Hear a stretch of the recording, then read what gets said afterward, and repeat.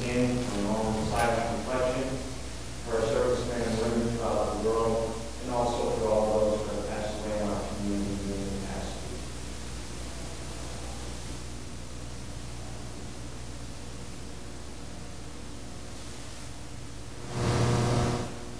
Thank you.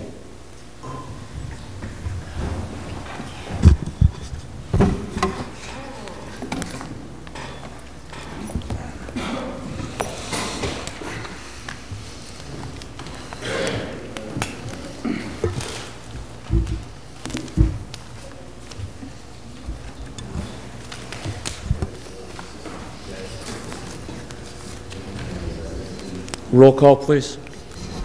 Mr. Wexler? Here. Mr. Rogan? Here. Mr. Loscom? Here. Mr. Gahn? Here. Mr. McGough? Here. Dispense with the reading of the minutes. Third order. 3A, minutes of the Firefighters Pension Commission meeting held December 11th, 2013. Are there any comments? If not, received and filed. Any notes? Clerk's Not notes, this evening, Mr. McGough? No? Thank you. Do any council members have announcements at this time? Yes, I have one. The Schaefer Family Fire Relief Fundraiser. As we know, this is a family who suffered a fire loss on Price Street in West Scranton. This will be held Saturday, February 1st, from 7 until 10 p.m. at Haggerty's Tavern, which is on North Main Avenue and West Side. Stop out and have a great time, all while contributing to a great cause. We are also accepting donations for the family, clothing, monetary donations, or even a toy for one of the children. Clothing or other donations can be dropped off at Representative Marty Flynn's office at 409 North Main Avenue, or you can call Kim Toy at 570-687-4055, or Mike Toy at 570-687-8808. We are also accepting raffle prizes to be raffled at the fundraiser. If you are interested in helping with the fundraiser, you can also contact Mike or Kim. And we would appreciate anyone that can help out. Thank you. The Dante Literary Society at 1918 Prospect Avenue in Southside will be having a chicken dinner on Saturday, February 8th from 4:30 to 7:30. It's $11. Eat-in and takeout is available. Thank you. Anyone else? I have one other from the Fortis Institute of Dental Hygiene. The Fortis Institute Dental Hygiene Clinic is conducting a service for children ages 3 to 15, exams, x-rays, cleaning, sealants, fluoride treatments. Services are offered by appointment only. Please, to make an appointment, please call 570-955-4015 during their clinic hours, which are Monday to Thursday, 9:30 to 5:30. It also says that children must be accompanied by a parent or legal guardian. I know this has been offered in the past. The Fortis Institute of Dental Hygiene Clinic is located at 519 Ash Street in Scranton. On tonight's agenda, a number of new items. First, 5B is a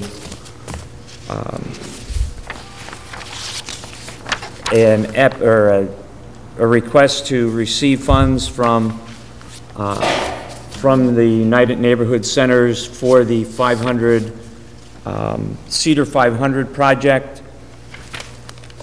That is an ongoing project, and this is the last phase of the project and the last funding for that particular part of the project.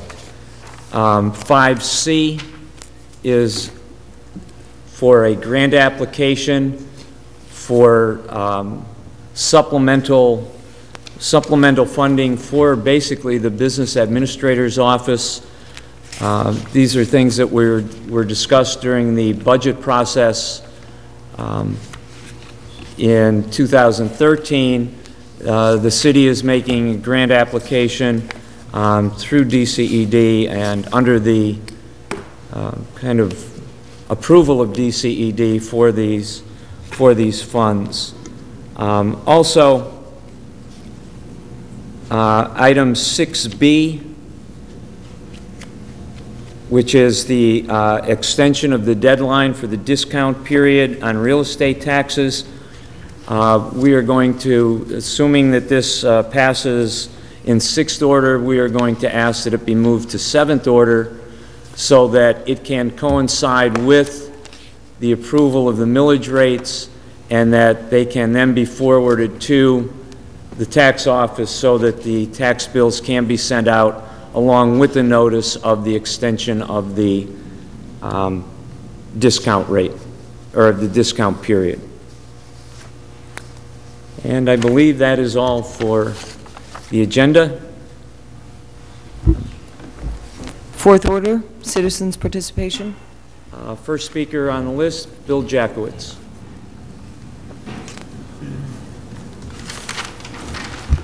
Good evening, Scranton City Council and Emil. Welcome back. Good evening. Okay, some good things I want to talk about here. I've been waiting for 8,021 days to hear salary and sustainability mentioned in the same word, and today the business administrator mentioned that on some new salaries. I've been talking about sustainability and salaries for a long time from this podium. It was nice to hear that those two words mentioned together at the caucus this evening. Also, city gets pension break. I take that as meaning good news. I've been waiting long, 8,021 days to hear that too. So I take that as being good news. That I think this one, the taxpayers won one, I hope anyway. I hope I'm reading this right. And most importantly of all, I read in today's paper that Mr. McGough appeared before the county commissioners to seek cooperation with tackling the many problems facing Scranton. About time. I've been addressing this for a long time. I've suggested many years from this podium that city council, county commissioners, school board, and everyone get together and talk and work things out to make things easier for the taxpayers. And Mr. McGough, I want to congratulate you for going to the county commissioner's office, and hopefully we can progress from this. We need to get the school board involved in this. We need to get everybody else involved in this. And I still suggest that we hold a town hall meeting either at the Scranton High School or somewhere where we get the county commissioners, we get the school board and city council and the mayor together and allow the citizens of Scranton to ask them questions. I really believe that that will help, and we need to get the citizens of Scranton and taxpayers of Scranton involved in this. Okay. Okay, now, as far as we need to really think about this when it comes to delinquent taxes and stuff, you know, 12% of delinquent taxes is pretty much built into the tax system. And what I mean by that is about 12% of the property owners in the city of Scranton are from out of town and out of state. And I firmly believe that they're not going to pay their taxes. They're really not. So you can look at an 88% tax collection pretty much on a yearly basis. Because most of the landlords who live out of state, who live out of city, they're really not concerned about their properties in Scranton. So unless you can come up with a way to collect that 12%, I really think you need to build that 12% in and only expect about 88% property tax collection on a yearly basis, because they're just not going to pay their taxes. They don't care if you take the property, tear it down, or do whatever you want with it, because they're never going to come back to Scranton. You know,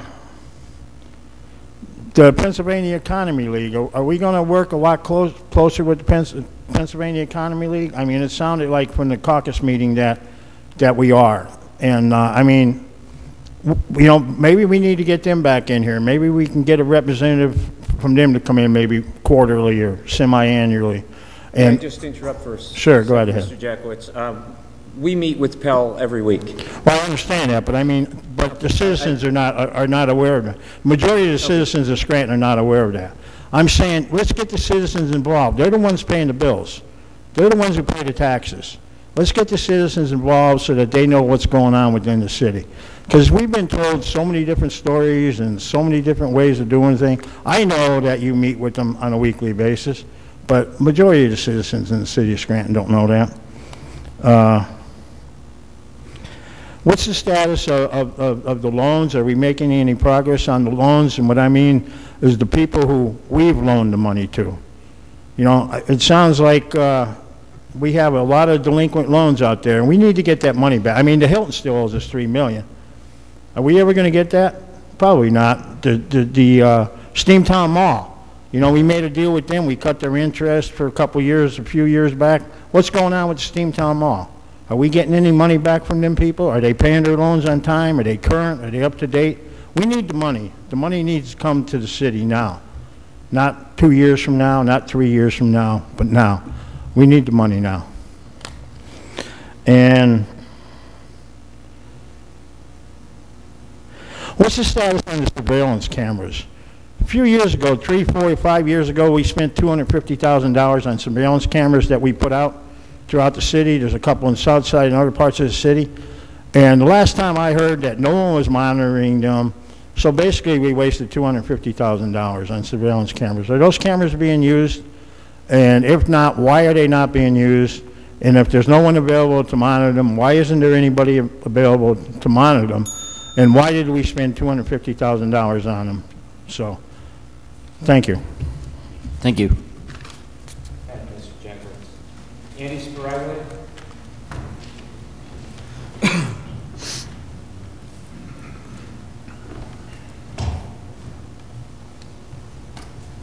Mr. Mrjoelo, before you begin, could I just mention one other thing I forgot to prior?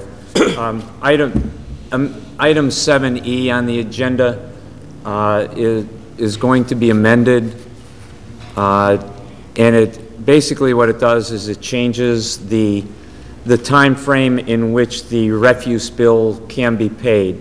It extends the second payment from, what was it, July 1st to September 1st. But I just wanted to mention that. I forgot to do that before. Thank you. Okay. Andy Sprague, Citizen Scranton, fellow Scrantonians. The paper printed a good synopsis of this TAN. We borrowed $12.5 million, and we're paying back almost $14 million. We borrowed $22 million at the same 9%. So technically out there, if we add up the 22 and the 12.5, we got close to 35 million in loans out there at 9%. How sustainable do you think that is? And the unions are on our back to do something about the awards they got from the courts. And you went out into the marketplace and try to borrow another 22 million at 9%. You can see what a terrible burden is going to be on the taxpayers of Scranton. That 9.5% in them fees they charge shows you how bad the city is and how bad we are in debt. But I didn't hear an answer from any of it, but, well, any of the old people on council about what we can do to do anything with it. There's a lot of things. I heard the counselor, I guess the advisor they hired down at the chamber, mention the parking authority very lightly at $2 million debt for God knows how long. But he didn't mention that the garages are falling apart. And if they ain't brought up to where they should be, we're going to take a total loss on the garages. They'll be tearing them down long before they're paid. I mean, there's a lot of problems. I realize somewhere along the line you're going to have to get after the employees. I know that. That's coming. Anybody that can add 1 and 1 and get 2 realize that. We just can't afford it like it was and like it will be. But you got to remember, when a lot of these things were passed the employees are only making $1.50, $2 an hour. They're very low paid. That's why a lot of these things went into effect. Now their pay has been brought up pretty good, where they're no longer getting that minimal pay. In fact, they're almost twice as much as the average worker in the city. So something along the line is going to have to be done there. And I guess the mayor, that was the reason why he wants to hire that consultant for the unions into the labor. I can understand that. Because, man, that man is going to have the hell of a fight. Because something got to be done. And the problem is, how do you balance safety with cost? That's where the problem arises. You want the city to be safe, but you want it to be at affordable cost.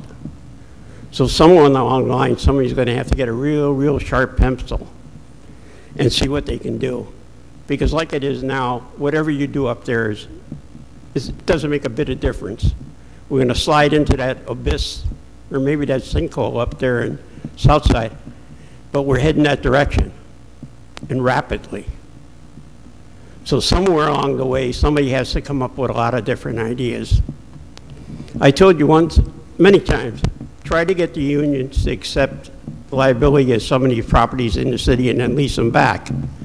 That would cut down to 21 or 22 million that you face and have it spread out. I mean, we want them to get their money, but let it spread out. I also said maybe you should look at going to a fee system like you did with the sanitary workers. Have a fee for fire, have a fee for the police, and get the nonprofits to have to pay that fee. But somewhere along the line, you're going to have to do something way off the wall, or you're going to have a tax revolt within the city. I can see that coming very plainly. We are very obstinate. And when it comes to taxes, we're more than obstinate. We get mad. So start working on off-the-wall projects. Maybe they won't come. I tell you, the mayor had a good idea to ask the sewer authority to resign. But how many times have I come before you and asked you to ask the parking authority people on it to resign, and you never did? Why would you start with, well, whatever he got an idea, I'm not going to even try to guess what he got. I mean, it's way out there what he wanted to do. Thank you. Thank you. Ozzie Quinn?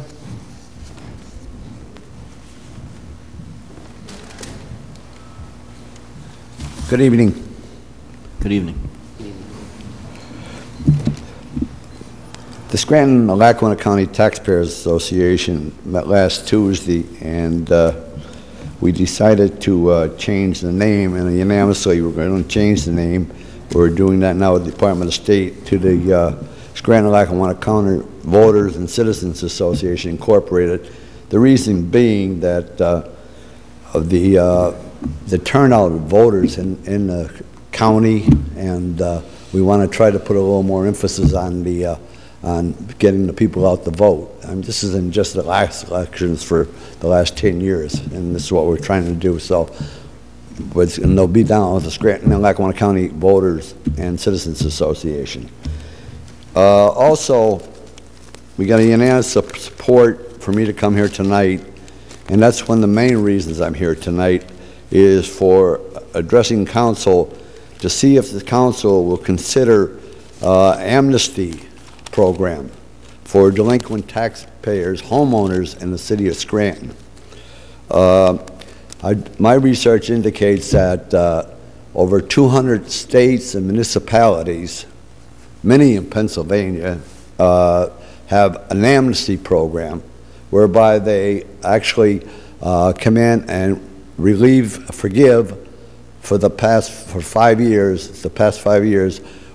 the penalties and 50% of the interest the delinquent taxpayer owes, okay? And they found that it was a cash cow in order to help them with fill the holes in their budget, okay? Now, next month, we're going to have 120 properties foreclosed upon in the county. I looked and I counted them up, and 40 are in the city of Scranton. That's almost approximately 1/3 of the cities are going to be a home in the city are going to be foreclosed upon by the banks for economic reasons. And also next month, there's going to be a judiciary sale of over 100 properties in the city of Scranton, tax delinquent properties. And my estimate is that there's going to be 500 properties next year that will be up for an upset sale for tax delinquency. And that sort of alarms me. And the only way that a collector can get that money is either if there's sufficient funds, a person has sufficient funds to pay their back taxes, or if the property is saleable. Okay? If it's not saleable, if they don't have sufficient funds, they're not even going to approach that person. So I've had people call me, and they're very embarrassed, and a lot of them can't sleep at night because of the fact that they can't pay their taxes. All right? And they got so that they're beyond that they can't pay their taxes. But an amnesty sale will give them an opportunity to relieve them of the penalties, 50% of the interest, and suppose all the taxes will say back from 2009 back would be forgiven, and they would pay from 2009 up. And there'll be a specific period of time, say 3 to 4 months for them to do that. We wouldn't drag it on. And in addition, if they do get on in the amnesty program, they can only get it at one time. It's not that you can come back and go back, okay? But there's a lot of research out there to be done about it, and it's something that has been a cash cow for a lot of municipalities. They've been receiving a lot of money that they thought they would never receive, and at the same time, it has helped a lot of homeowners to stay in their homes, especially in the city of Scranton. As we know, we have a $22,000 median income, as was pointed out this morning in the newspaper, and a lot of senior citizens and everything. So, you know, it really hurts these people, but they can't pay them. But I think if we give them an opportunity, they're going to come out and try to pay them. But so I would appreciate it if you look into that. Not only the council, but I'm asking to collaborate with the mayor and the Scranton School District and the county, because there are 3 taxing bodies, you know, and if we all get together, maybe they could receive some money that they're never going to receive. They're never going to receive that money. There's no doubt about it. And it gives them an opportunity to receive that money.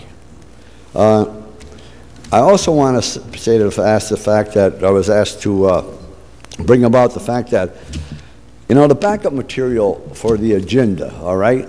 Now, I read the agenda, what's coming on tonight, and Ms. McGough read it tonight, but the fact is, if the backup material is not available unless we go to the city clerk, and we have to pay 25 cents a copy or per page, from what I understand. And a lot of people, for instance, might be interested in that Cedar Avenue situation, okay?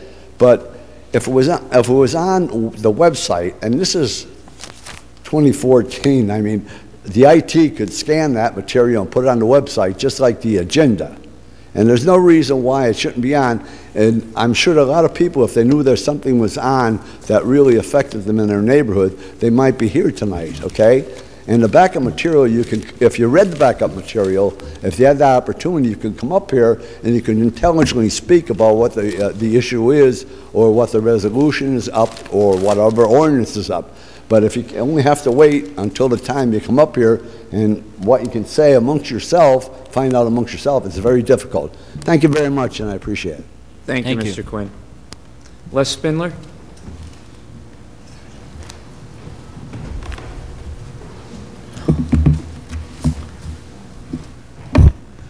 Good evening, Council. Les Spindler, city resident, homeowner, taxpayer. Good evening. First off, I want to thank Mayor Courtwright for attending last week's meeting. That was one of his campaign promises. He said he was going to attend council meetings, and shows he's a man of his word, unlike his predecessor, who said he was going to be the 6th councilman and only came here 3 times in 12 years, twice to beg for money, and the other time was to put Mr. McGough where he is. So I'm proud of the mayor. I think he's going to do a great job. As long as council will work with him, I think the city's headed in the right direction. We just have to have some patience. Councilman Wexler, since you're the finance chair, do you know where we stand as far as getting the money to pay the court award to the firefighters and police officers? No, I do not. Can you look into that, please? I can look into it, but I'm sure it's not an easy answer to get. No. Okay, because I know there was a... I mean, that's the biggest question of the city. I know there was a financial financial institution that they were working with, and I don't know. Right, I mean... I don't know if there's any update on it. Do you know anything, Mr. McGough? I was going to say that is, I do know that that's one of the things that the Mr. Amoroso and the administration is working at, specifically with what investment firm or bank, I do not know, but it is an ongoing process. Yeah, okay. I just haven't heard anything in the news or in the paper or whatever. I think really, perhaps you may want to ask the mayor that question. I mean, we're here to answer questions as well, and the information comes through the mayor's office to us. So you could ask, perhaps you want to ask him or Dave Balzoni where they're at with that. Okay.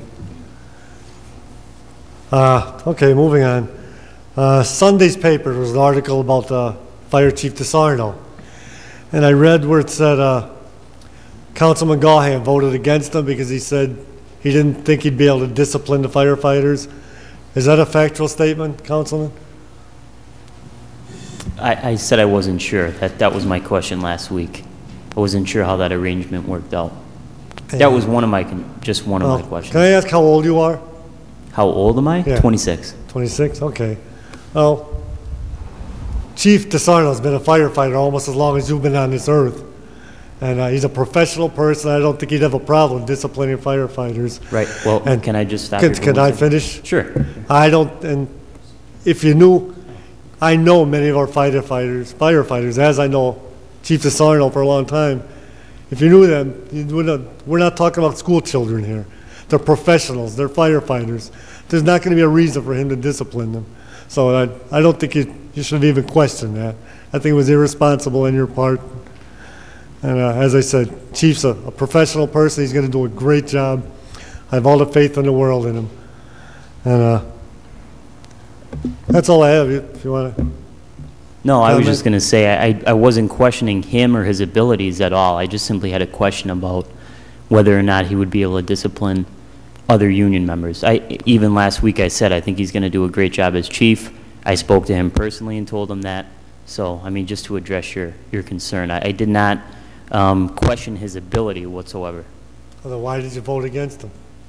Because I had concerns about what I just said and whether or not it would cost the city money in overtime, since there would be bumping throughout the department.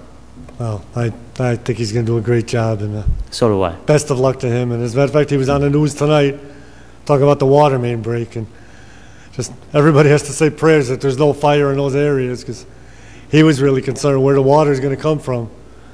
They'll have to bring in tankers or whatever, but that takes time. And just I hope everybody's safe during this period, because they said it could take days. All right, that's all I have tonight. Thank you for your time. Thank you. May I address, it is my understanding, just to address the last thing that Mr. Spindler said, and maybe Mr. Laska may know more, but this afternoon I was told that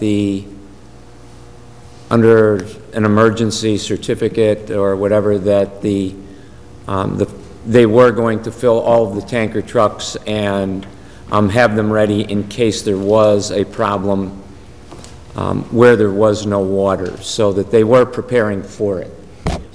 Yeah, they have a contingency plan. Yes. Extra companies and such for that situation. I was going to address this under motions, but I'll just mention it now. I did receive a message from the mayor, and I know he messaged you as well, Councilman McGough, right before the meeting, that he spoke to the water company regarding the situation, and also the water company informed him that detailed map will be coming out of who was affected. I know there have been, the Scranton Times has been reporting what areas of the city, but without any detail. They would say Kaiser Valley, but Kaiser Valley could be widely interpreted. Does that include West Mountain? Doesn't it include West Mountain? Same thing for Southside. Southside's the second largest portion of the city. So that should be coming shortly, so we could find out exactly where the outages will be. And a big key is pay attention to your media outlets, newspaper, TV stations. They'll be right up to date for you on that. But our officials have been meeting consistently since this situation started. And there are water buffaloes, I understand, Luzerne Street and Pittston Avenue fire stations at this time. Lee Morgan?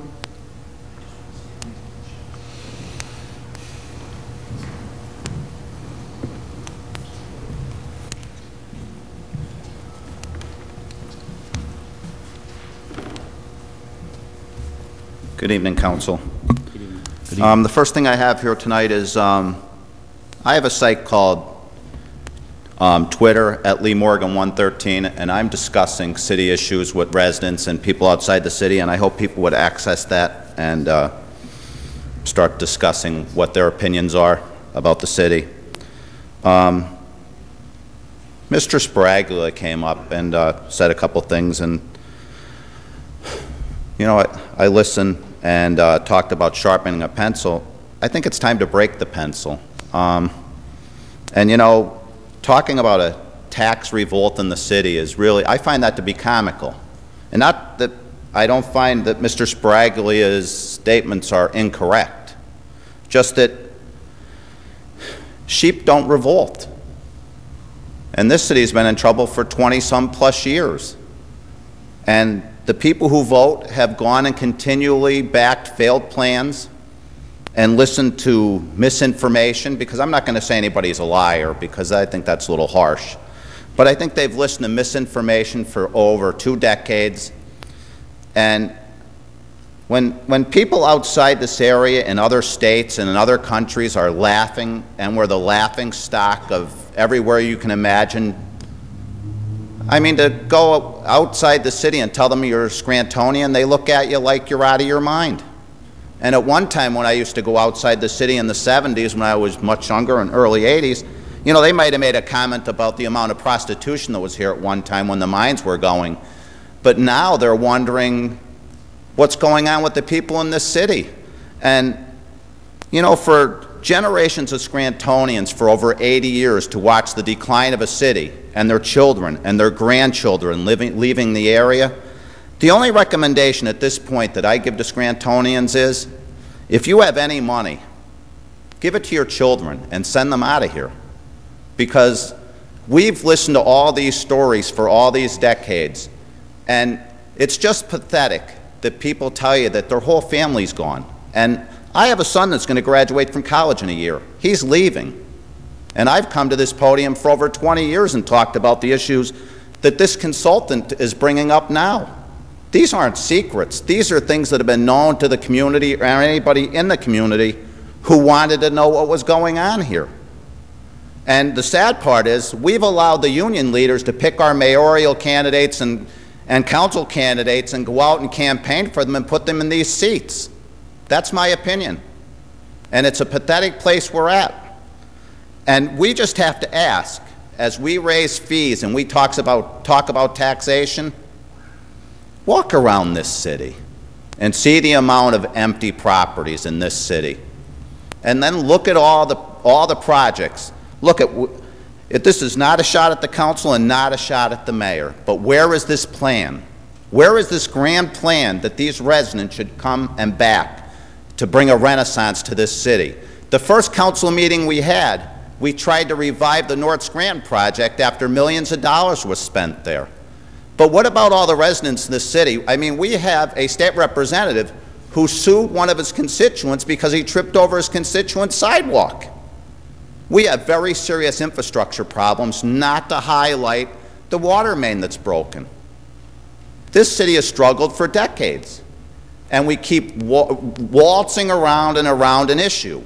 The truth of the matter is that this problem is just so big that the only person that can solve this problem are the people who started it. Some of them are in Washington when they stopped doing federal revenue sharing.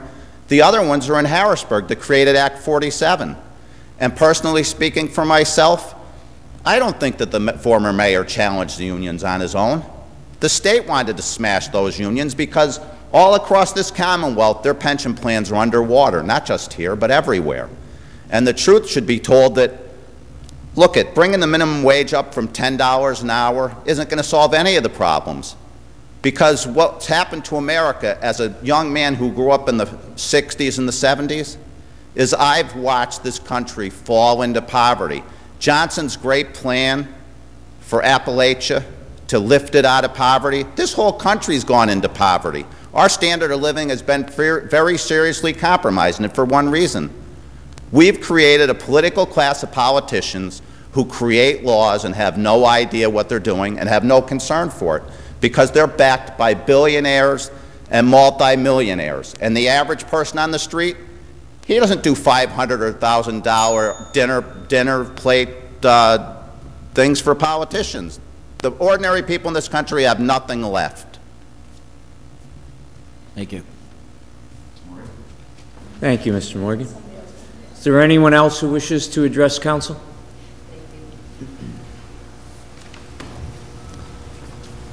Ms. Schumacher. Good evening, Marie Schumacher, city resident, snow shoveler, whatever. Good evening. Tonight, I'd like to start with agenda item 7H.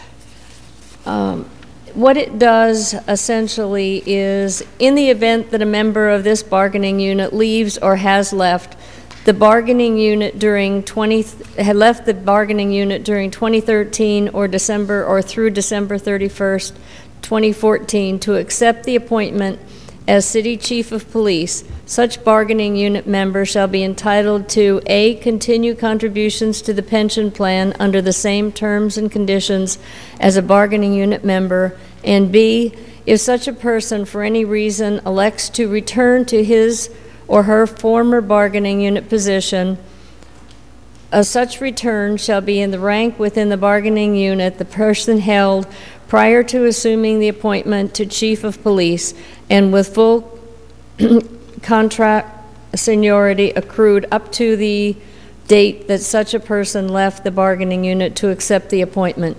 My question is, does the fire department have that same terminology in its contract? I don't know if it's the exact same terminology. I haven't seen it in writing, but it's always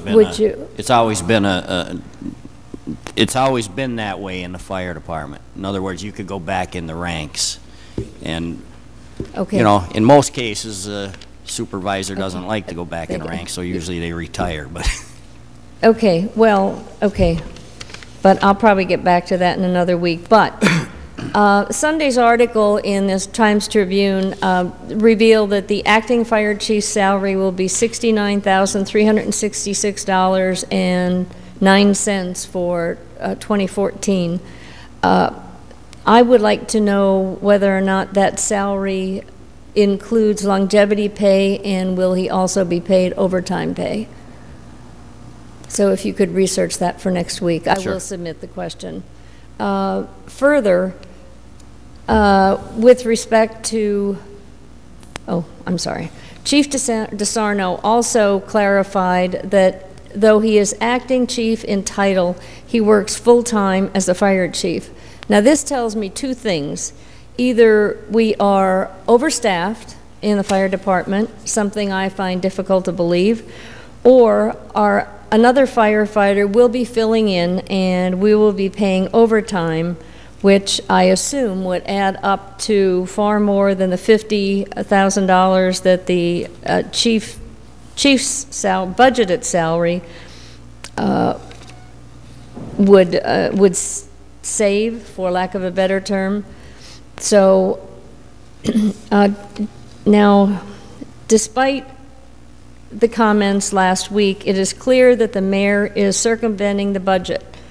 Add to this the appearance of Mr. Hickey last year representing the mayor's transition team, and stated in his finale, when you add up all of that, you come up to a $7.85 million revenue shortfall without looking at the expense side.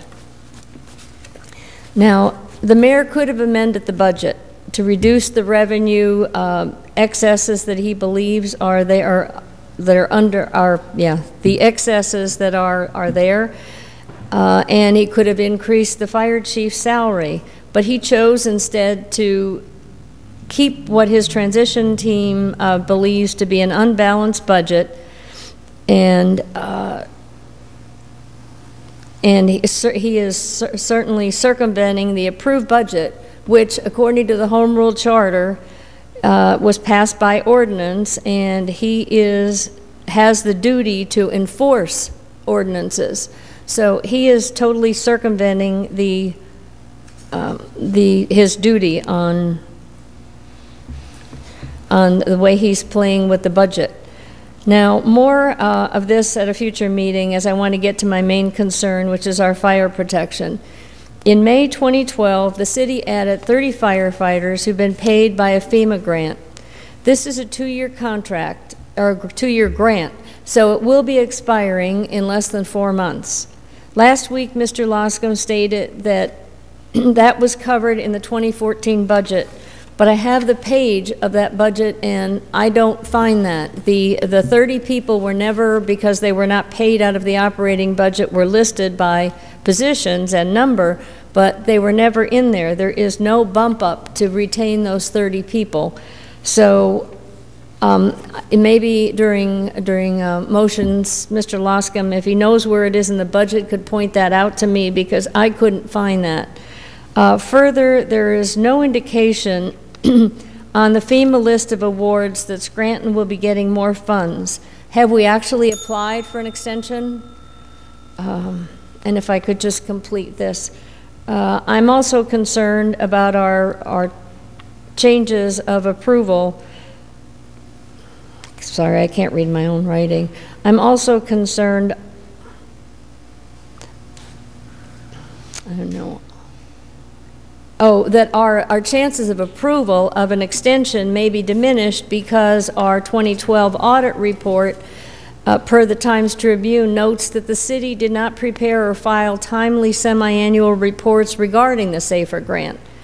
I'm concerned tonight, especially for our residents and those of other municipalities who will be at risk if they are without water, and in some cases without heat, in which case they may do things that will add to the fire risk, and the entire city if the 30 SAFER grant employees are not retained. So I would either like to know how those 30 are being retained, or I would like to know the plan for operating with 133 firefighters. Thank you.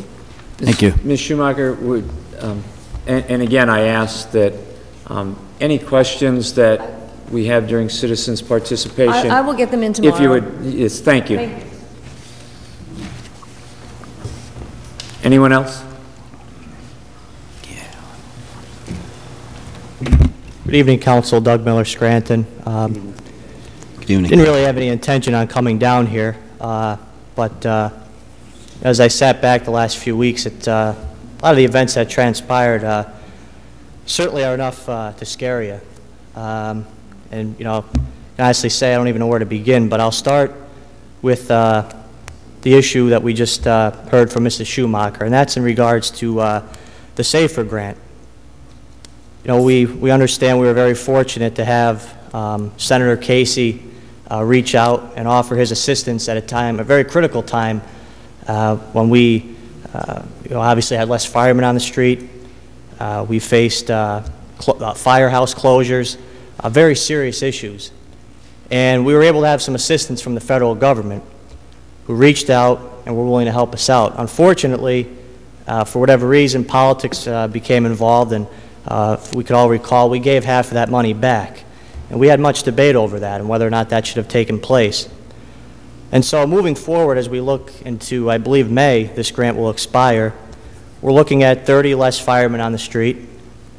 And I would have to say, it would be a sure bet to say that we're going to have some discussion on whether or not firehouses are going to be closed again. And the issue I have is I personally don't feel the federal government is going to take us serious this time. And the reason I say that is because we gave half of that money back. And, you know, I think that's a very serious issue that we have to take a close look at and how we want to address that moving forward. Because if this does fall through and we have an inability to once again receive this grant, we have to find a solution. And I think now is the time to begin looking at that, looking at a plan B. Because I have a scary feeling that that's probably what's going to transpire here. And so we need to really sit down and take a look at what direction we want to move in here. I'm going to move on to some other issues because I do have quite a bit. I want to talk about CaseCon and Mr. Mike Judge. This morning we were made aware in this morning's article that the city terminated the contract with CaseCon and Mr. Michael Judge. As we could all recall last year, CaseCon and Mr. Judge were brought in to assist the city in obtaining a TAN to keep us afloat for this year until tax revenues come in. And I just want to remind everyone that if it weren't for CaseCon and Mr. Judge and the work of Attorney Hughes and the previous council, this city never would have obtained a TAN, whether you want to believe that or not. I just want to inform everyone of that, because nobody else wanted to do any business with the city. So I think we should really take a look at that, and that we're very fortunate to have obtained that TAN, because if we didn't have this TAN, this administration would have came into office with no money to work with. And we'd once again be looking at payless paydays like we did in the summer of 2012, and we'd have some serious challenges in the beginning of this year. Next, I'd like to discuss this consultant issue. You know, when I saw this, I couldn't help but laugh a little bit. And, you know, I try not to laugh because I know, you know, the challenges that we face financially are very serious, and I take them serious. But, you know, the decision by this administration to bring a consultant in, I think, is just absolutely ludicrous. Why do we need a consultant from New Jersey to come forward, okay, and tell us things that we already know? Nothing's new. We know quite well that we have a pension shortfall. It's not a secret. We've known about that for quite some time. He's not just coming in miraculously telling us things that we didn't know ourselves, okay? We know we have a lack of revenue. We have an inability to bring revenue into the city. We knew that too. We can go back to 2012 and take a look at that for those of us that forget lack of revenue. We know we have an issue with the nonprofits. We've been discussing that for decades. We don't need Mr. Mrjoelo to come in and tell us that. I mean, where are we going here? We understand the challenges we face. Many of us have been involved in the community for a long time.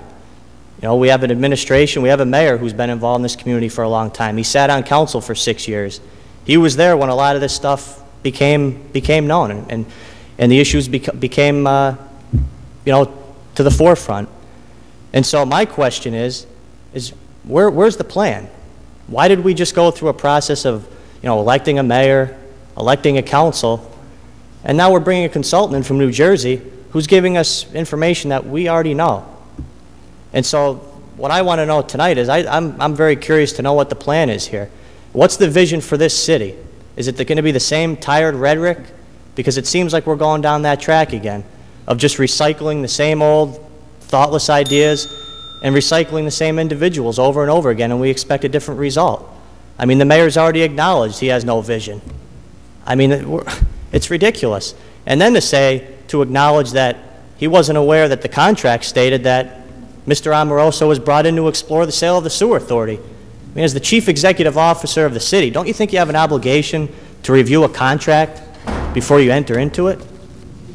There's just many question marks that I have, and I know we're early in the year here, and already it's disappointing what I'm seeing here. I really thought we were going somewhere, but it seems that we've become so incompetent that we can't even manage our own city. We need somebody to come in and babysit us, show us how to put a budget together, and put 2 and 2 together.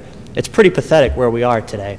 But I just hope moving forward that we can come up with some solutions ourselves, because we've heard many good ideas before. Unfortunately, in the past, we never followed through on them. And I'm going to end it with this. Mr. Gahan, I believe, unfortunately, you've been unfairly criticized with your stance on the acting fire chief issue, and I just want to throw my 2 cents in it. I don't think anybody's making this a personal issue with Mr. DeSarno. Nobody's questioning his leadership or his ability to manage a fire department. I think the only issue that people have is, I personally don't feel rank and file should be dispersing order amongst other rank and file, and I believe that's the issue. We're not questioning his integrity or his ability to lead the department. I'm sure he could do a fantastic job. But I just hope moving forward we have a true vision for this city. I hope the mayor can put that plan to good use, and hopefully we could turn this city around, but I don't have much confidence. Thank you. Mr. Miller. Thank you. Is there anyone else who wishes to address council?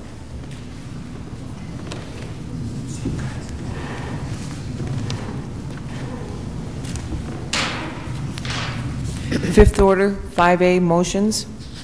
Mr. Wexler? Yes, Mr. President. I was pleased to see the editorial in the paper today where Chief DeSarno and representatives from BPNL were able to meet and discuss improvements to the response time in case of fires. This is how this problem is going to get fixed, with dialogue, not name-calling or finger-pointing, and I was quite pleased to see that happened. In addition, last night a few of us attended a seminar about the Marcellus shale industry and the impact that it possibly could have on Scranton. Although we don't have any Marcellus shale in our area, there may be some benefits in terms of business opportunities, and I think the county and the city should pursue those as best we can. That's it. Thank you. Mr. Rogan? Thank you. A few brief comments. One, some residents were wondering what the total amount of government funds that were given for the North Scranton High School project. The total amounts that were awarded for this project is $7.2 million, and this is going back decades. The total amount dispersed was $3.2 million. There is an RCAP grant that was awarded but has not been dispersed. So that's why there's the discrepancy between the amount awarded and the amount actually dispersed. Couple quick items. I first want to thank a few people, the City Council staff, our DPW, and State Representative Marty Flynn's office. I know everyone's focused on the water main break in South Scranton, which is going to affect a good chunk of the city, but there also is one on Mary Street in North Scranton. That it was a water main break that was repaired, and then it was leaking. And I was sent by a resident pictures of ice coating the road, coating the sidewalks, and thanks to our office and the DPW, they have been out there salting every 2 hours until the water company can get a representative there to fix that. And again, thank you to Representative Flynn's office. They helped us with contacting the water company to make sure that this is on their list. So the residents in North Scranton, the issue is being addressed. And just to piggyback on something that Councilman Wexler mentioned, a few of us did attend the event at Lackawanna College regarding the economic impact of Marcellus shale in our region. Unfortunately, we don't have gas under the city of Scranton like our neighbors to the north do, but there is opportunity. There's opportunity with many jobs that are being created. I had the opportunity to, I think it was about 2 months previous, was another part in the same series at Johnson College. They focused on a program they're having, a 2-year program where they train students to work in that industry. And upon graduation, the average salaries are in the $50,000, $60,000 range. That's a starting salary after just 2 years at Johnson College. So that's definitely something that could help the city. And one other item that I mentioned previously, and it would be costly initially to start, is the process of converting city vehicles to run off natural gas instead of gasoline. When I initially looked into it, the price difference was almost a 50% savings between the cost of using CNG, compressed natural gas, or even liquefied natural gas as the technology improves, compared to using diesel in our trucks. On top of that, it's actually better for the engines in the vehicles, and it's more environmentally friendly because there is less emissions with the natural gas. It's something long-term, but it is something that, there are grants available that we could look into, and I would love to see the possibility of having a city natural gas pump. Ford recently came out with an F-150 that individuals could buy that runs off natural gas. Unfortunately, none of us could buy it because the infrastructure isn't set up. Up in north of us, there is 3 or 4 stations for compressed natural gas, and also I believe LT Verastro in Old Forge is working on one, converting his vehicles. But it is something that the city definitely needs to take advantage of the cost savings on that. But hopefully that's something we could look into And I know there is another part in that series that we were at focusing on the educational aspect, training, job training for people to work in that field. So that's something we could look forward to, and hopefully the city of Scranton could attract some of these businesses into the city. And Mr. Durkin from the chamber seemed optimistic that that's something that they will be working on. That's all I have. I will have a couple comments on some agenda items, but that's all for now. Thank you. Thank you. Mr. Lasko? Yes, thank you. Just to reiterate on the water break situation, the city departments, Public Works, Fire Department, Police Department, license inspections have a contingency plan together. I believe there has been an emergency declaration. I don't have any hotline number per se to call if you have an emergency, but I think you know, we're smart enough to know what the emergency is. If it's a health emergency or a problem with anything like that, we could call 911. If you do have a heating emergency or anything, you could call our license inspections department. This, you know, there's still a lot of details flowing in and out. It's supposed to affect at least 8,000, you know, properties at this point. As it was stated earlier, there will be a more defined list, and probably the best way to find out is through your local media, the written and the televised media. Other than that, you know, when our offices are open during the day, you could call the appropriate office if it's of a concern to you on a certain, you know, a certain situation. But the departments have been meeting pretty steadily today to get everything together should there be any kind of problems regarding this situation. Again, it may last until Monday. It may be done before then. I just wanted to see if there's anything else I wanted to add to that. But unfortunately, it's winter. This stuff happens. This happens to be a pretty large size main. And I don't know how else to explain this, but just to shut that main down has taken quite a bit of time. You just can't crank them down without affecting all the other lines around. So it has probably taken 24 hours to just shut that main down before they could dry it out and start the repairs. But PA American Water has contacted most of the people, if not all of them, probably more people than will be affected, just to put them on notice. And again, you know, as the list is defined, again, there's emergency water at the fire station on Luzerne Street. You have to bring your own containers, and the fire station on Market Street. If I find out any more, I'll forward that to you. But that's about all I have at this point, and hopefully we'll get through this. Thank you. Thank you, Mr. Laskum. Mr. Gahn? I have nothing at this time. Thank you. A number of items, just to respond to some things that were said, and also to update a number of things. First of all, as far as the CaseCon, the termination of the contract of CaseCon, yes, it was terminated as was reported, and whether it was a positive or a negative thing, it was something that I believe needed to be done since the reason for hiring CaseCon in the first place had been accomplished. Their services were, in fact, not needed. And as far as the TAN that was negotiated by CaseCon and for 2014, the stated interest for the TAN is 4.5%.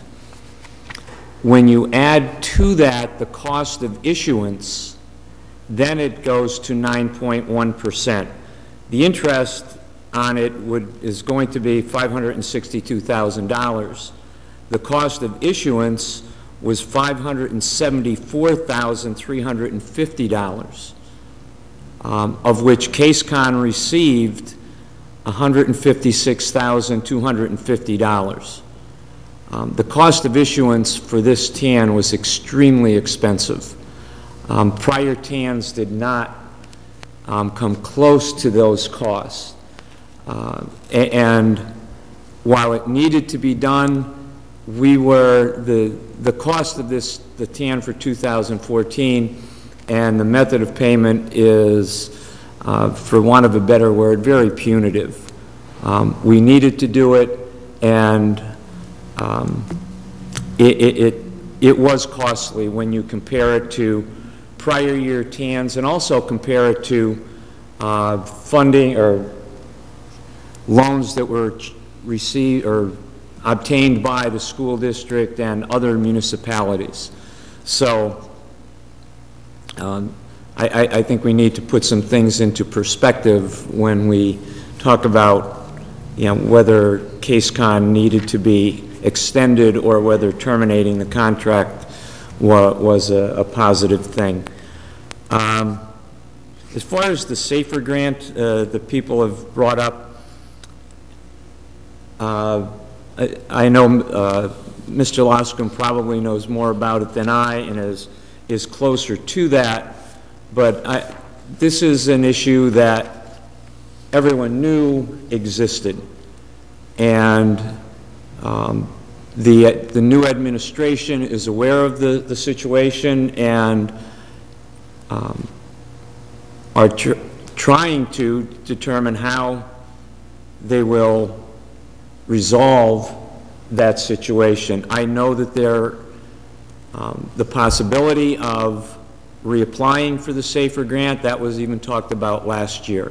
But this is something that's basically an administrative function at this point in time, whether to reapply or not. And I know that also the union is looking into reapplying, if I'm not mistaken. So it is something that is being addressed, and hopefully we do have some resolution to that prior to those 30-some firefighters being terminated or, you know, taken off trucks and thus jeopardizing, you know, our fire protection.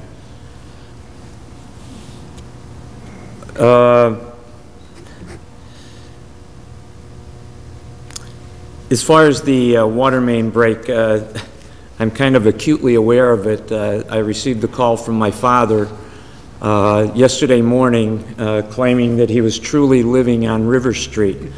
The main break took place right in front of his house, and they have been working on that since yesterday morning, and I got up this morning to take my daughter to the airport at 4:30, and they were still working on it at 4:30 in the morning. So they have been extremely diligent in trying to, you know, rectify that situation, and yes, hopefully it will be resolved, you know, sooner than later. But it is a very difficult process that I know they're going through, and hopefully,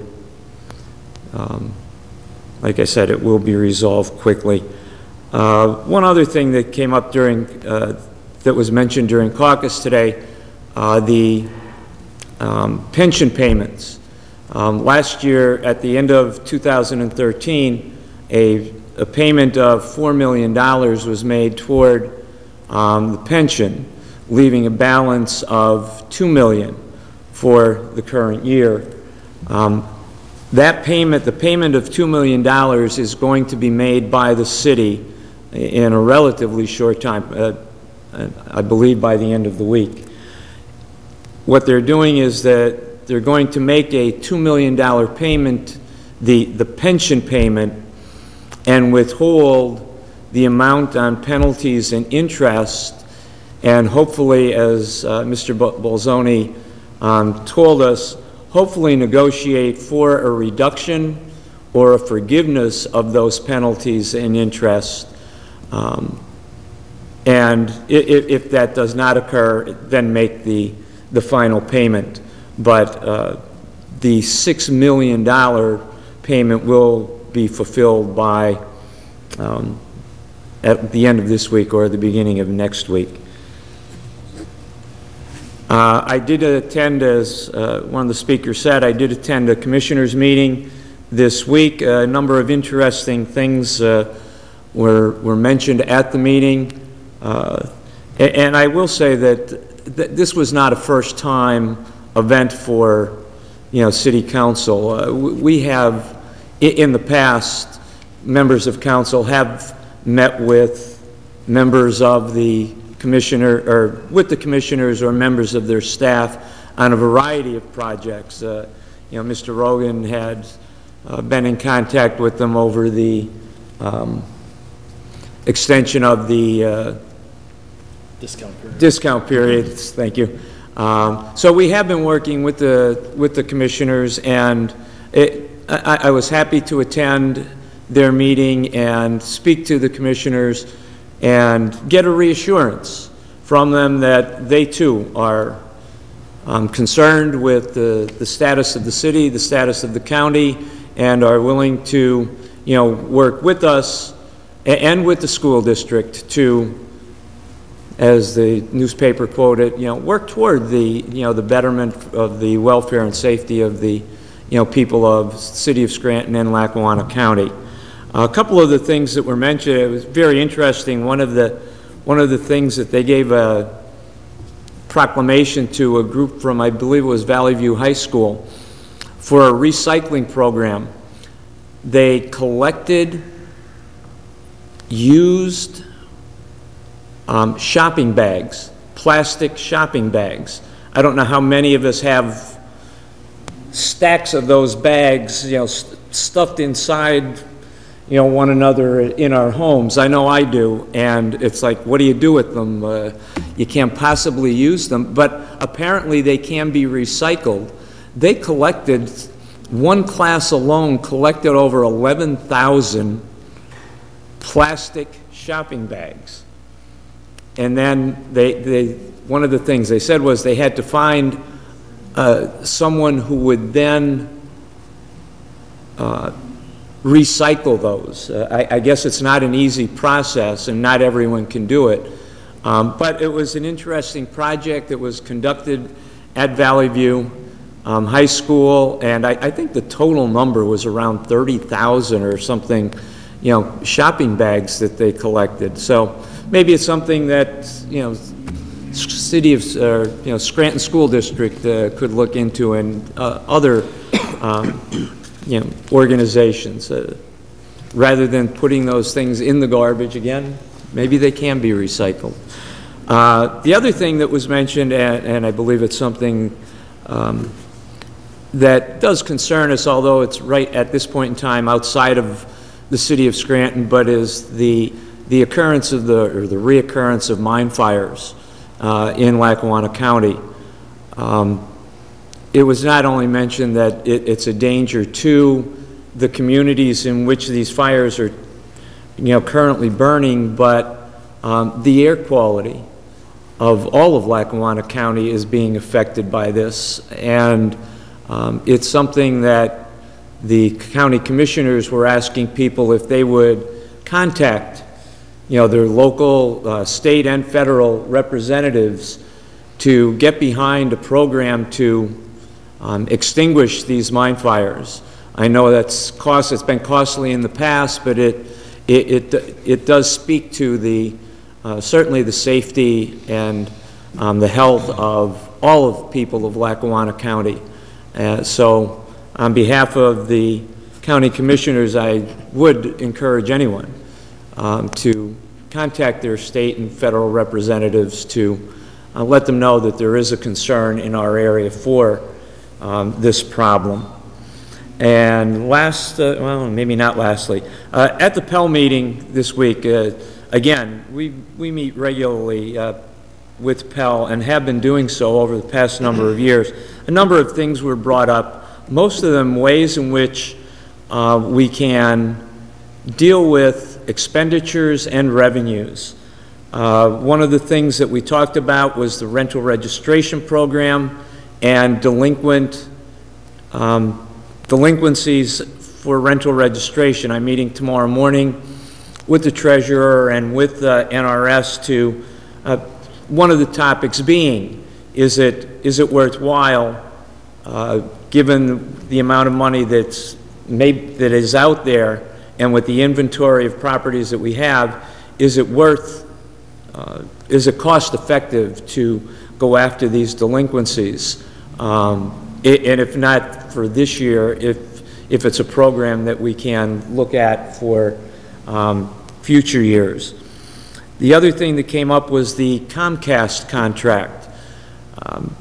There are a number of, me being one, unclear as to what the current contract is. As we went through last year, there was a lot of discussion. There were two kind of varying contracts that never really got resolved, and so it's unclear under which contract we are operating. And so the tech department and the business administrator's office are investigating that, and if we are operating under a prior contract, is it something that we need to renegotiate, and can it be of benefit to the city to renegotiate that contract? Another thing that came up, I know we mentioned one of the big problems in the city is the condition of equipment, fire equipment, DPW equipment, police cars, basically old and kind of patched together. And one of the things that we brought up was the possibility of, over a short term, is it possible to lease equipment rather than an outright purchase of equipment? Would it be, again, more cost effective, again, in the short term, for leasing equipment that would allow for a more efficient operation of all of the services in the city? And again, it was something that was going to be investigated. It's not something that's going to happen overnight, but it may be possible, and it may be something that can be done and that will allow us to improve the quality of the equipment that our, public service people are using. And the last thing that was mentioned at the Pell meeting was SAPA, which is included in the revised recovery plan. I know this was something that was defeated a number of years ago, but it is still a program that has some viability. Hopefully we can revisit it. Whether it is approved or not, it is something that may be of benefit to the city, and again, it's being investigated, and hopefully in the relatively near future, representatives from SAPA we will invite them to a caucus and have a sort of a re-presentation of the program, and allow us to perhaps look at that again and see if it's something that we at this time can find some benefit from.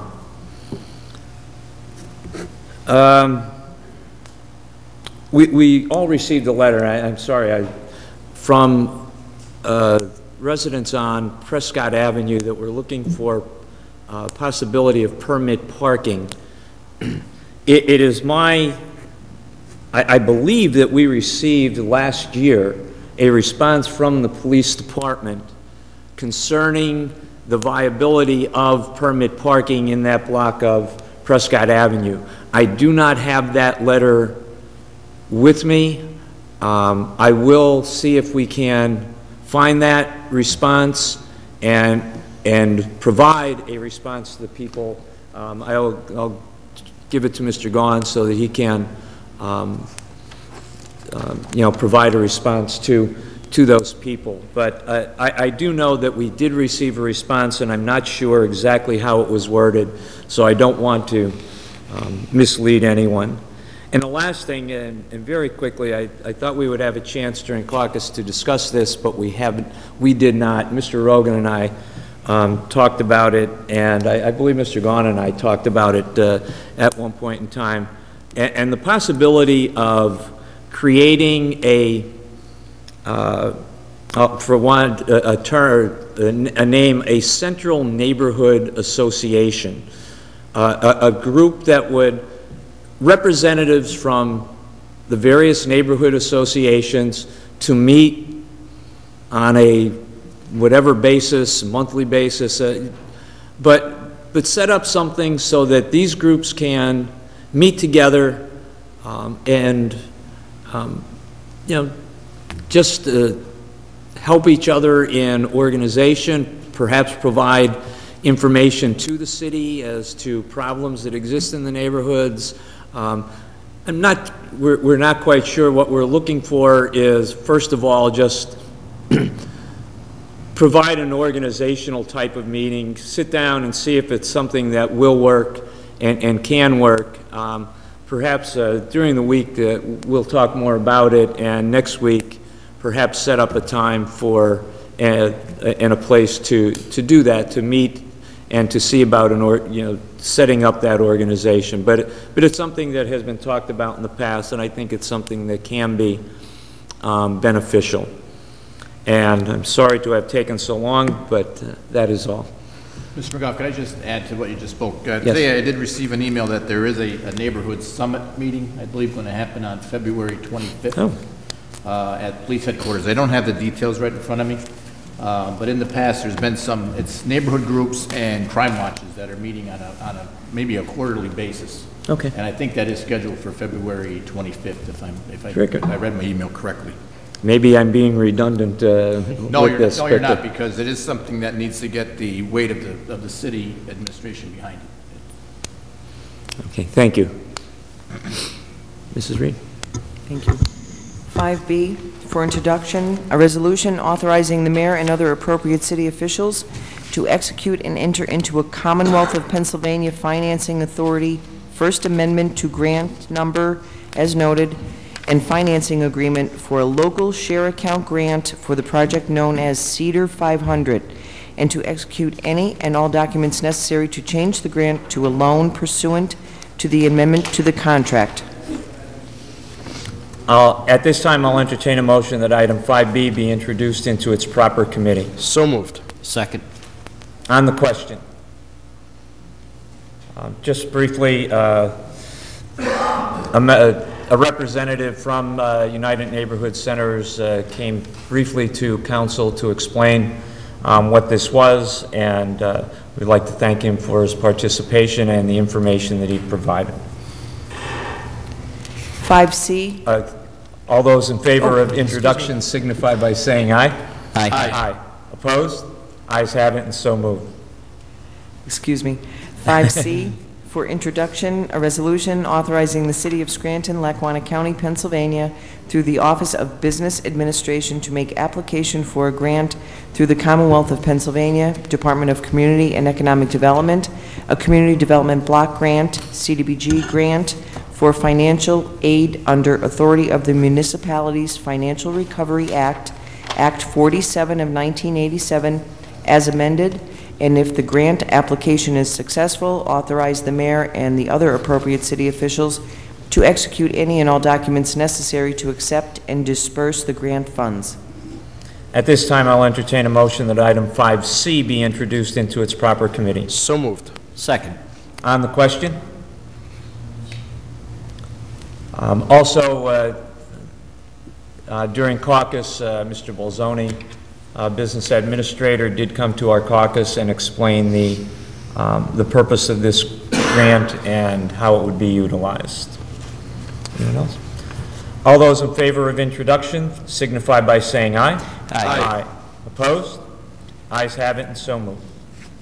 5D, for introduction, a resolution, appointment of Dominic Giorgetti, 3015 Pittston Avenue, Scranton, Pennsylvania, 18505, as chairman of the Civil Service Commission, effective January 24th, 2014.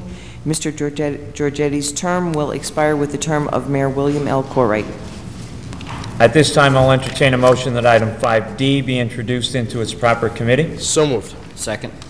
On the question, all those in favor of introduction signify by saying aye. Aye. Aye. Opposed? Ayes have it, and so moved. Sixth order, 6A, reading by title, file of the council number 8, 2014, an ordinance authorizing the mayor and other appropriate city officials of the city of Scranton to accept and disperse grant funds from the Walmart Foundation in the amount of $2,000 to purchase toys and coats from the Scranton Police Department's annual toy coat drive. You've heard reading by title of item 6A. What is your pleasure? I move that item 6A pass reading by title. Second. On the question, all those in favor signify by saying aye. Aye. Opposed? Ayes have it, and so moved. 6B, reading by title, file of the council number 9, 2014, an ordinance authorizing the mayor and other appropriate city officials to extend the deadline for the discount period on real estate taxes from February 28, 2014 to March 31st, 2014, in order to allow taxpayers ample time to pay real estate taxes at the discount rate. You've heard reading by title of item 6B. What is your pleasure? I move that item 6B pass reading by title. Second. On the question, I make a motion to suspend the rules. I think we need to vote on it first. Oh, sorry. I'm sorry. Anxious. On the question, all those in favor signify by saying aye. Aye. Opposed? Ayes have it, and so moved. Now I make a motion to suspend the rules to move 6B to the 7th order for final passage. Second. On the question, all those in favor signify by saying aye. Aye. Opposed? Ayes have it, and so moved. 6C, reading by title, file of the council number 10, 2014, an ordinance amending file of the council number 100, 2009, an ordinance amending file of council number 91, 2002, an ordinance as amended, providing for the establishment of parking meter zones within the city of Scranton, establishing hours of operation, providing for the installation of meters and parking meter rates, authorizing the enforcement of parking ordinances, and providing penalties for violations thereof, by amending sections 3A to reflect the change in hourly rate at parking meters from $1 to $1.25 per hour. You've heard reading by title of item 6C. What is your pleasure? I move that item 6C pass reading by title. Second. On the question, I know Mr. Loscom had some questions concerning this last time.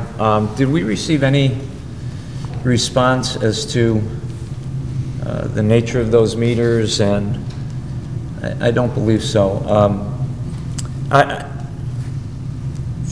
For your edification, I would say that perhaps we can move this forward, and if we don't receive a response by next week, that we can, at least look into either tabling or amending somehow. No problem. All those in favor signify by saying aye. Aye. Aye. Opposed? Ayes have it, and so moved.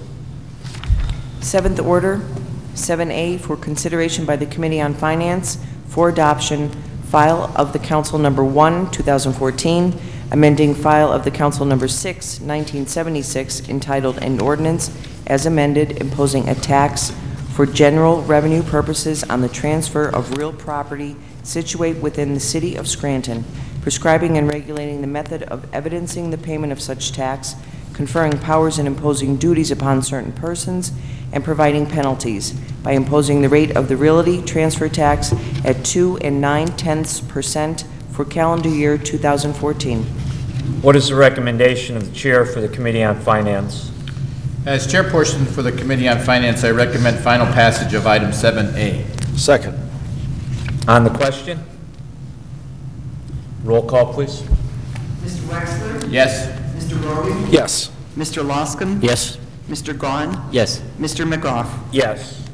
I hereby declare item 7C legally and lawfully adopted. 7B, for consideration by the Committee on Finance for adoption, file of the Council Number 2, 2014, amending file of the Council Number 7, 1976, entitled an ordinance as amended, imposing a mercantile license tax of 2 mills for the year 1976 and annually thereafter upon persons engaging in certain occupations and businesses therein, providing for its levy and collection and for the issuance of mercantile licenses, conferring and imposing powers and duties upon the tax collector of the City of Scranton, and imposing penalties by imposing the mercantile license tax at 1 mill for calendar year 2014. What is the recommendation of the chairperson for the Committee on Finance? As chairperson for the Committee on Finance, I recommend final passage of item 7B. Second. On the question. Roll call, please. Mr. Wexler? Yes. Mr. Rogan? Yes. Mr. Loscom? Yes. Mr. Gahn? Yes. Mr. McGough? Yes. I hereby declare item 7B legally and lawfully adopted. Mrs. Reed, perhaps before you go, I skipped the page. I would like to go back and just say I hereby declare item 7A legally and lawfully adopted. Thank you. 7C, for consideration by the Committee on Finance for adoption, file of the Council Number 3, 2014, amending file of the Council Number 8, 1976, entitled an ordinance as amended providing for the general revenue by imposing a tax at the rate of 2 mills upon the privilege of operating or conducting business in the City of Scranton as measured by the gross receipts therefrom, requiring registration and payment of the tax as condition to the conducting of such business, providing for the levy and collection of such tax, prescribing such requirements for returns and records, conferring powers and duties upon the tax collector, and imposing penalties by imposing the business privilege tax at the rate of 1 mill for the calendar year 2014. What is the recommendation of the chair for the Committee on Finance? As chairperson for the Committee on Finance, I recommend final passage of item 7C. Second. On the question. Roll call, please. Mr. Wexler? Yes. Mr. Rogan? Yes. Mr. Loscom? Yes. Mr. Gahn? Yes. Mr. McGough? Yes. I hereby declare item 7C legally and lawfully adopted again. 7D, for consideration by the Committee on Finance for adoption, file of the Council Number 4, 2014, amending file of the Council Number 100, 1976, entitled an ordinance as amended, levying general and special taxes for the fiscal year 1977 by setting the millage for the year 2014. At this time, what is the recommendation of the chair for the Committee on Finance? As chairperson for the Committee on Finance, I recommend final passage of item 7D. Second. On the question. Roll call, please. Mr. Wexler? Yes. Mr. Rogan? Yes. Mr. Loscom? Yes. Mr. Gahn? Yes. Mr. McGough? Yes. I hereby declare item 7D legally and lawfully adopted. 7E, for consideration by the Committee on Finance for adoption, file of the Council Number 5, 2014, amending file of the Council Number 17, 1994, entitled an ordinance as amended, authorizing the governing body of the City of Scranton to enact a waste disposal and collection fee for the purpose of raising revenue to cover the waste disposal and collection costs incurred by the City of Scranton for the disposal of refuse by imposing a waste disposal and collection fee of $300 for calendar year 2014. I make a motion to amend item 7E per the following amendment. Section 3, fees. All fees fixed by this subsection shall be payable semi-annually. Fees paid on a semi-annual basis shall be due May 1st, 2014 and September 1st, 2014 in the amount of $150 per payment. Item 4, the second semi-annual payment of $150 due on September 1st, 2014 shall become null and void in the event the city, by proper legislation, adopts a per-bag waste collection fee on or before August 1st, 2014.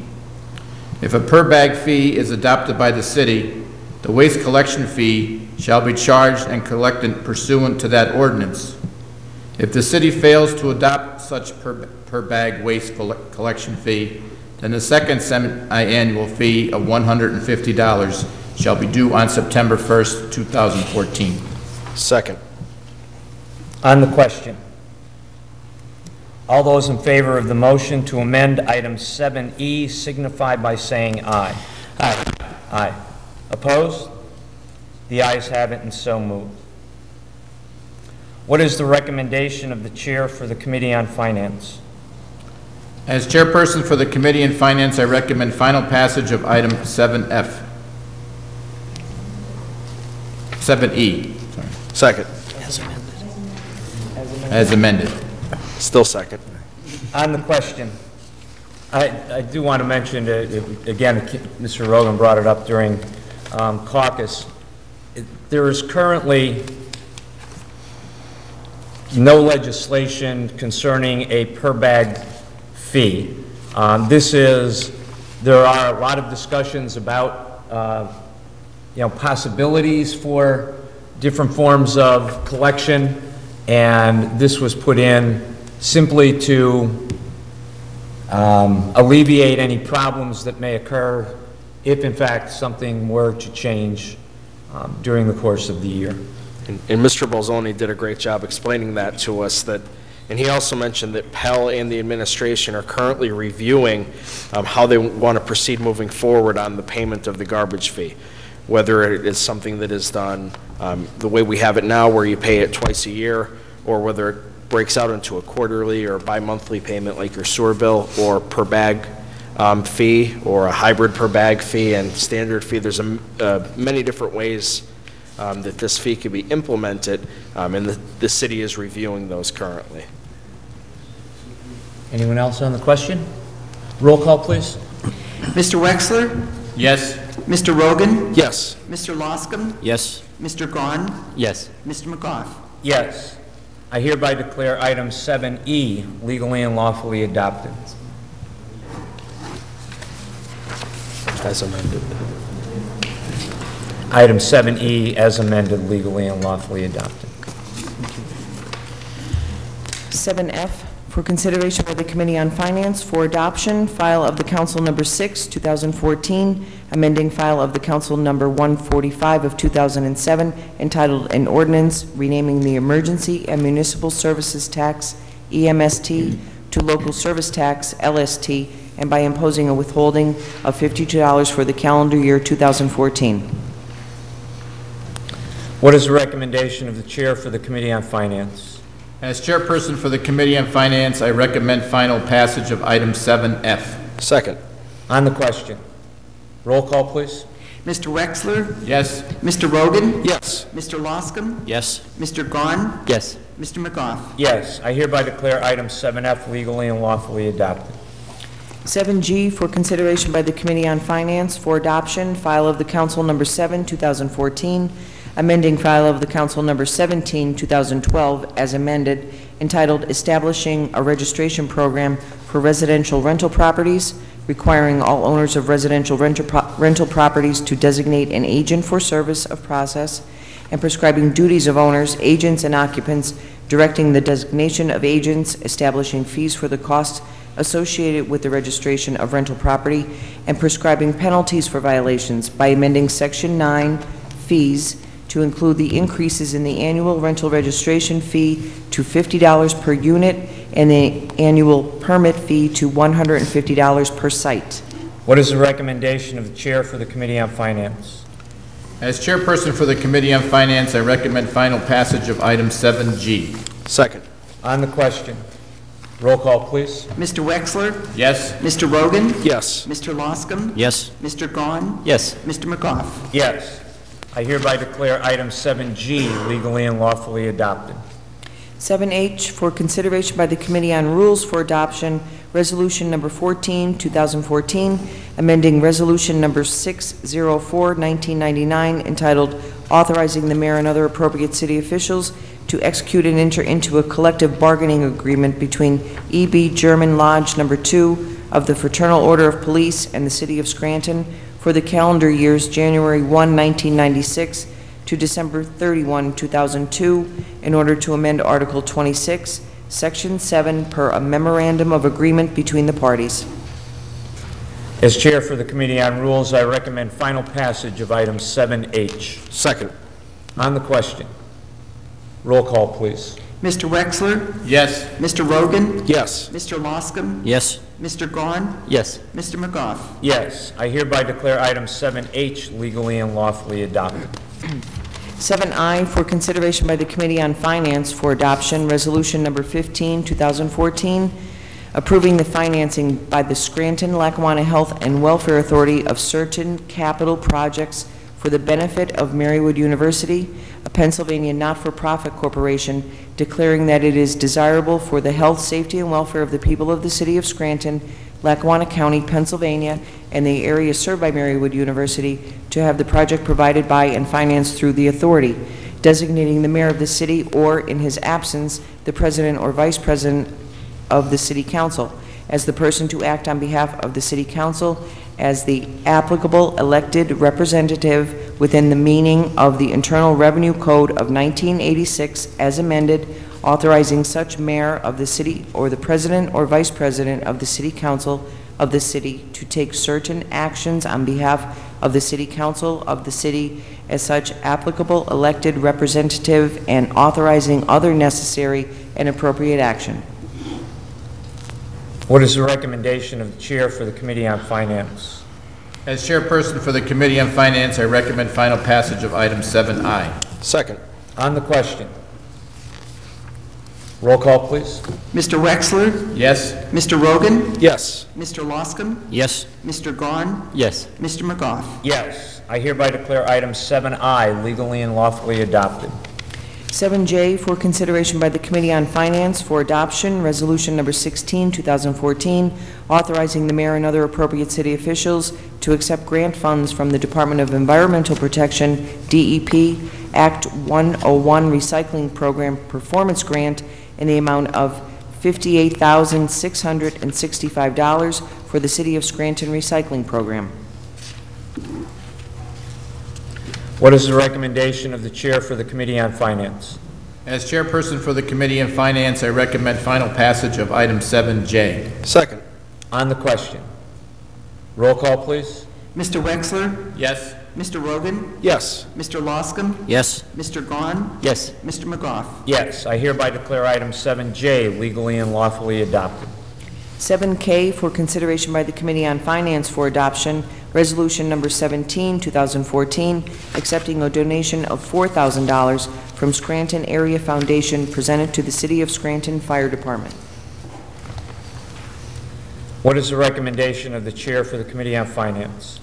As chairperson for the Committee on Finance, I recommend final passage of item 7K. Second.